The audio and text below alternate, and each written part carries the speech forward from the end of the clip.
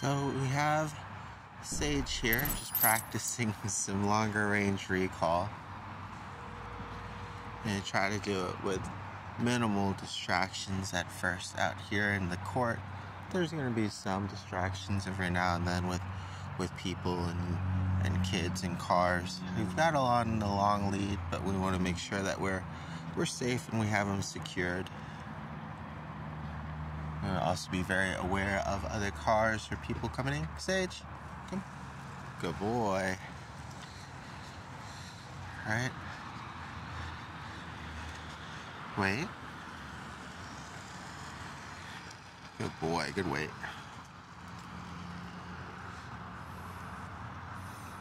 Oh, get it. Good boy. Alright. One of the harder things about using a long lead is just the fact that you can get tangled up a lot easier. So we want to try to be mindful of that, as well as not being able to retract as quickly, right? So all things that you just want to be mindful of when you're working with these.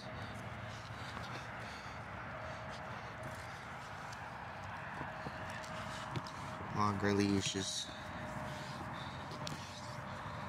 Normally I would have an extra hand, but because we got the camera here,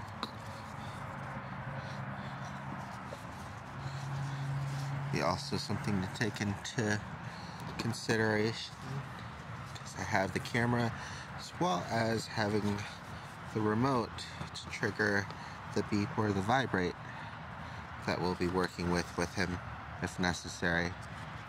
We generally do an order of operations, starting with his name and then progressing forward from there. Okay.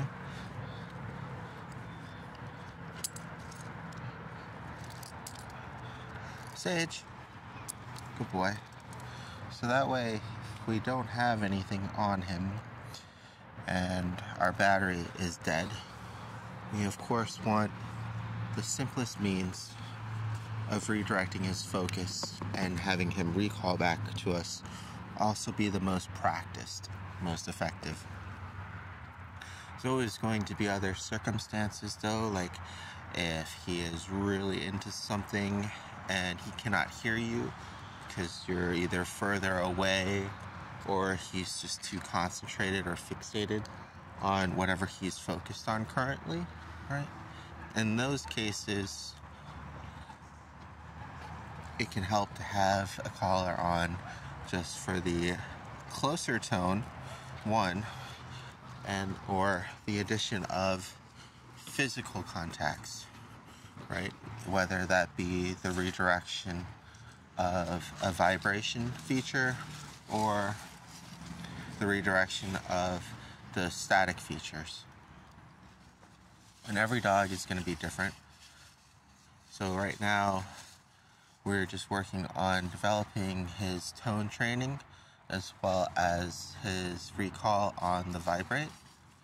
And if that won't be enough generally, then we can have him trained to respond to the static as well.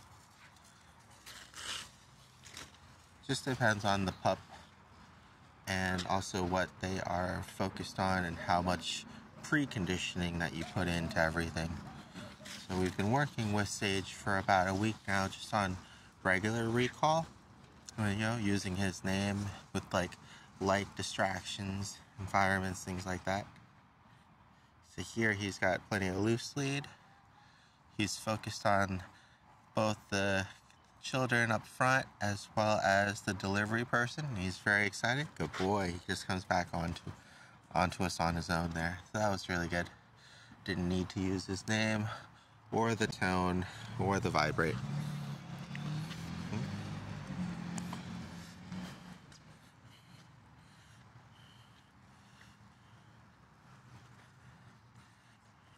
So once again, we want the leash nice and loose. He's going towards the kid on his own.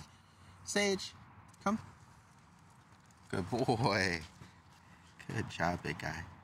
Alright.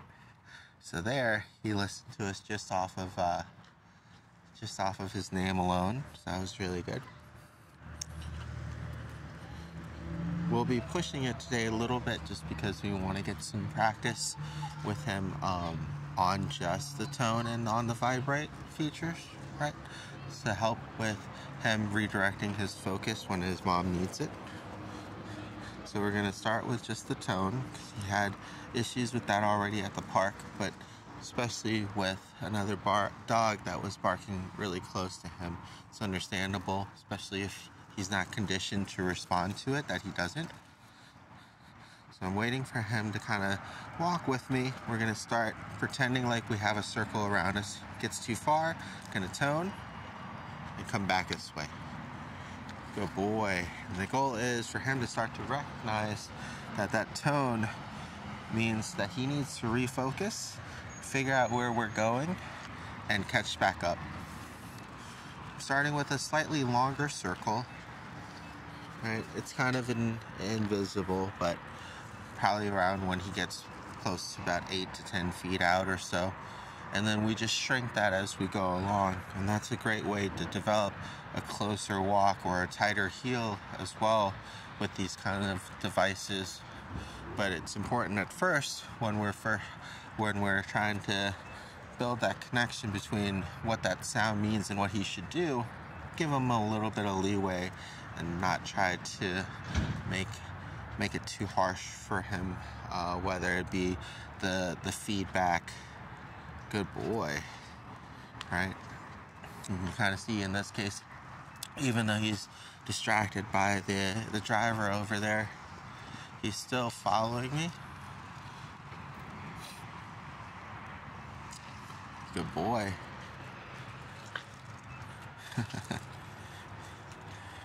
Yeah, we worked on leave it as well with him and the leash. We'll probably do some food exercises too with it to help with his mom on the understanding of how we developed it. But he's been doing really well when prompted for letting go of his leash. So this will be a good opportunity here because we have somebody that's coming in. Actually, he's already drifting off, so we'll go ahead and beep. Yes, good boy. Come. Very good. We'll reward him for returning. Okay.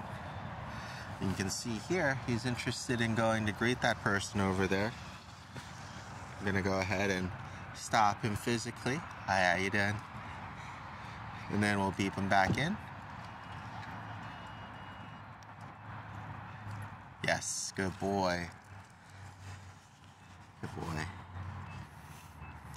Had to do some more hand juggling there, just like I said, because I also have to hold the camera and his leash and the controller. So we're kind of, a normal person or parent would just have to hold the leash and the controller, make it a little bit easier on them.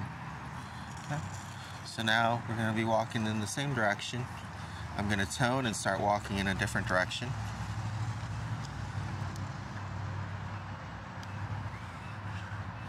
He's getting himself wrapped up there in the, there we go. Good boy. Very good. That's where being able to practice off-leash in an environment like a fenced-in dog park is good too, so that way you don't have to worry about him getting tangled up in the leash. You don't have to worry about getting ran over by cars and things like that.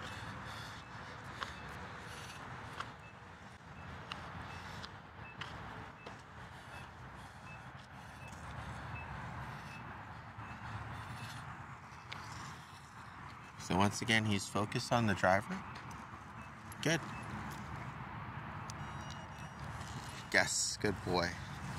Right? So as soon as he stopped focusing on me and focused back on the driver, I did the tone to remind him to refocus back onto me.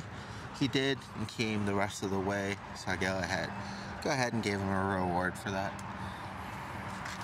Good boy. The reasons why you'll want to have stronger settings on anything is just because it's very easy for pups to learn to bypass the tone right here, especially if there's other background noises going, or if he's just interested too much in the truck, right? So we are toning, and he's almost waiting for what he was interested in to be gone, and then he responded, right? Which is going to be fine if it's just out in the field and we're trying to get his attention to come back home for dinner. But you'll want those stronger, more immediate responses and settings in for when the situation is more dire, right? Like if he's at a dog park and he's about to hump a dog or try to hurt a dog that will probably snap at him and cause an escalation. We want to first go ahead and try recalling him with his name like normal and trying to get his attention back so he disengages. But that can very, very easily be brushed off, right? Not only because he doesn't want to listen to us, but also because he's just more focused on the pup in front of him and his engagement. And also, you'd be surprised at how quickly distance can come into play. Hey, how you doing? How quickly distance can come into play. Yes, good boy. When it comes to sound dropping off, and you can see there exactly what I mean. We haven't put in much conditioning on him for the tone, but it's something that's very easy for him to just shrug off if he wanted to and continue moving forward. Whereas the next level is either a light static or a vibrate. Just depends on what the handler and the trainer deems more appropriate for the pup or situation. But here he's going to be very distracted by the kids and the bubbles, and so I'm going to start off with his name, Sage. He brushes it off. I do the tone. He brushes it off. I do the vibrate. I hold. And he's brushing that off too, right? Because he's found something on the road to eat. Yes, good boy. So once we pulled that away from him, it was enough to get him back through. Right?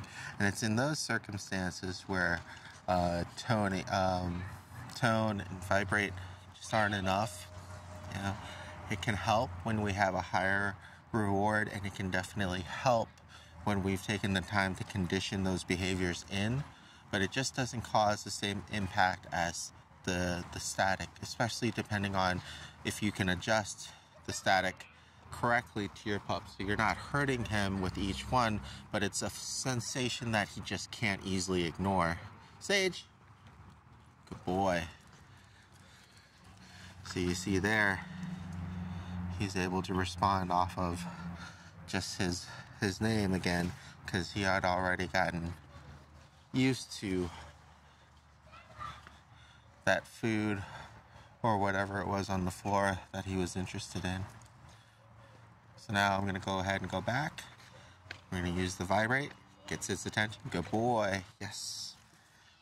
Yes. Very good.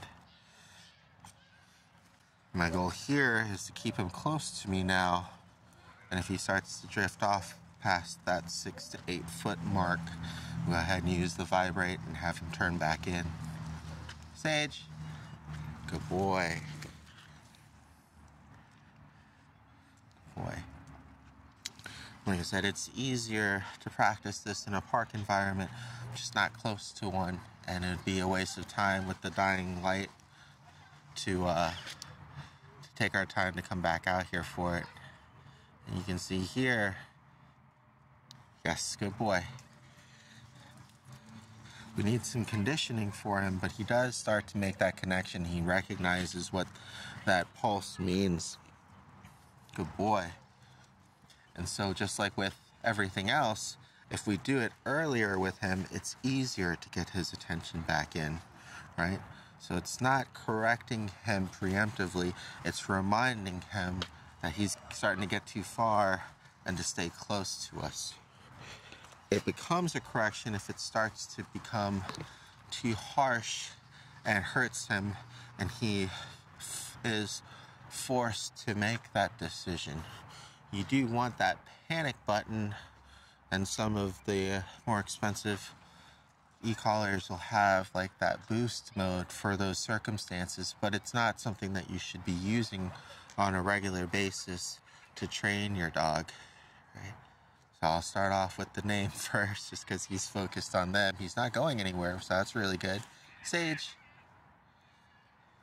Right? So he ignores the name. Sage. Yes. Go to the tone. He responds to the tone. Good boy. Sage. This way. Good boy. Alright. Good boy. Yes. Sticks with us. And then now we're back to maintaining focus. Right? Good boy. I'm gonna go ahead and give him half a treat. Let him know that the other half is still there. Good boy. Very good. Leash is nice and loose. There's nobody else around. Right, no cars coming. I'm gonna turn. Yes, so he follows. Good heel.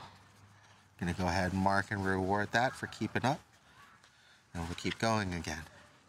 And the goal here is to be able to pass the children playing that he keeps on getting distracted by. Good boy. And maintaining his composure and his heel with us. Okay. Good boy, Sage. Come. Good. So the beep, vibrate. We haven't used static, and the prongs aren't even on the collar. So we really want to try to take our time to develop everything else first when necessary, and then utilize the stronger ones in case of an emergency. Good boy, Sage. Yes, this way. Good, right? So he sees the kids playing, able to recall back onto a good close heel, right? And we're walking back through. Good boy, yes. So here we'll be ready to beep or vibrate if he starts to go outside of our heel range.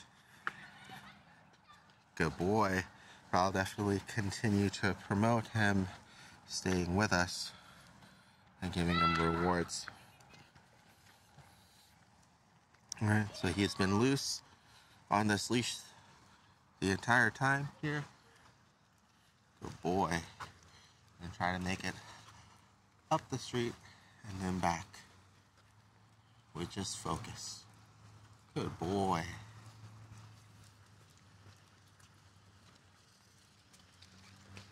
Good boy. Alright, gonna go ahead and cross. Make sure there's no cars coming. Good boy. Yeah. So he starts drifting. Go ahead and correct him to come back in. Well, I guess signal him to come back in. Correcting him for going too far. Good boy. Rewarding him for refocusing. Same thing again, right? He got distracted. I kept going. Needed him to catch back up. Could have just used his name, but we're trying to condition him to respond to these other things. Starts overshooting. Come back. Yes. Good boy. Good job, big guy. Alright. So we're going to go ahead and repeat these exercises a few times while we still have some sunlight left. He's doing really good so far.